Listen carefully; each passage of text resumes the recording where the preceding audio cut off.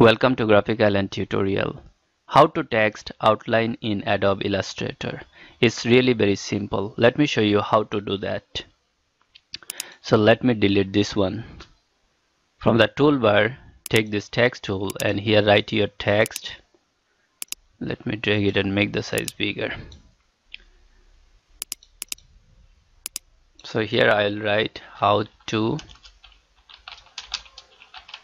text outline.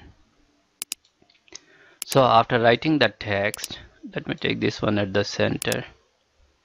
Now we need to make the text outline. So select this text and here you can see the filling color of the text is showing here. So you need to click on none. So all the fill color of the text has gone. Now select this down option. This is for the stroke option. After selection of this, you can choose color from here or directly you can choose this black color. Even you can change the color from here, whatever color you want. So let me choose this black color. So here we made the outline of the text. Now if you want to make the outline little thicker, then here is a stroke option. Just from here increase the numbers of the stroke. And here we made the text outline.